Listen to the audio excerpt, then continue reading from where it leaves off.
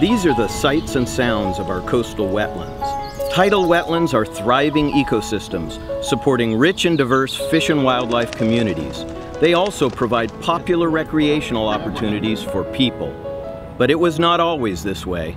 Until the 1900s, our coastal wetlands were wild, undeveloped wilderness covering thousands of acres.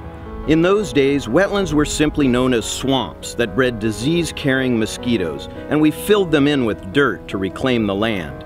We didn't know then what valuable resources we were destroying.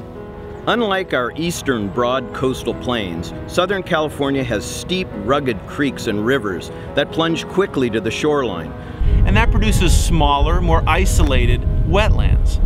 In addition, we've destroyed more than 90% of the wetlands that were here 150 years ago. And that means we've lost all the associated functions and values that come along with healthy coastal wetlands.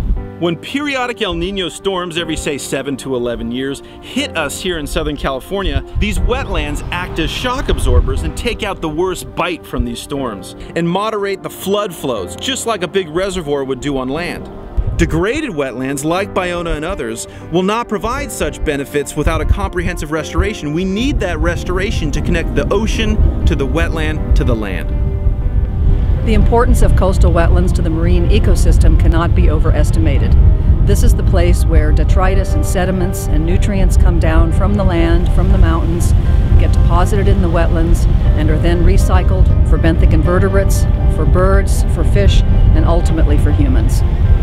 Through our Coastal Conservancy Agency, Californians have reclaimed thousands of acres of wetlands along our coast since the 1970s, when the Coastal Act was first voted into existence.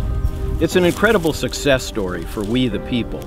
Ironically, two of the most visible degraded wetlands will be among the last to be restored, at Ballona and Malibu.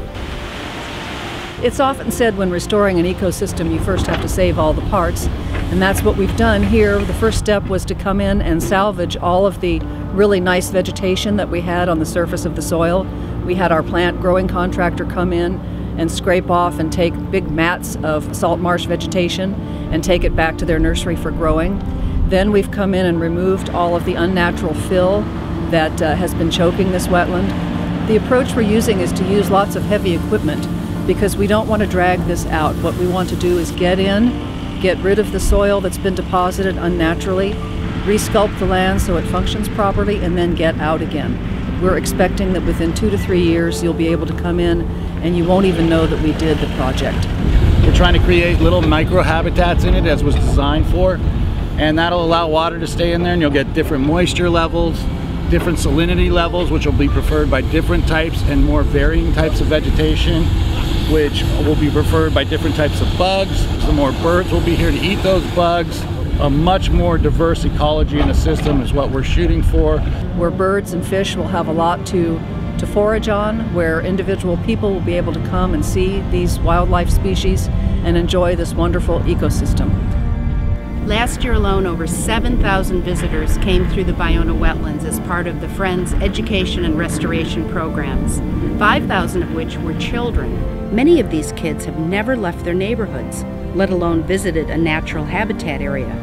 We teach them environmental awareness, and oftentimes they spend a morning removing invasive weeds from a small area here in the dunes. Just this small volunteer effort over the past 2 decades, restoring precious habitat, has brought back the endangered El Segundo blue butterfly. Imagine what we could do with all 600 acres of Ballona restored. In the 1960s, Marina del Rey construction not only converted a large part of the Ballona wetlands to marina, but dumped dirt on another 200 acres of wetlands, burying it completely. Today, the degraded wetland supports mostly invasive weeds. Whatever final plan emerges for the Ballona restoration, it must remove all this dumped dredge material and restore a productive tidal marsh. Taxpayers spent $120 million purchasing this land, and it would be a terrible waste to leave it in this condition. Whether we restore a large open water area or just tidal channels, a lot of dirt has to be moved, and you can't do it by hand. Mechanized excavation and regrading has been proven at so many restoration projects, it would be foolhardy to use any other method. The time to take appropriate corrective action is now. For the sake of migratory birds, for the sake of local wildlife species and the intricate ecosystems that support them, More whimbrels just came in. and for the benefit of we the people, as wise stewards of the land that we're fortunate to inhabit.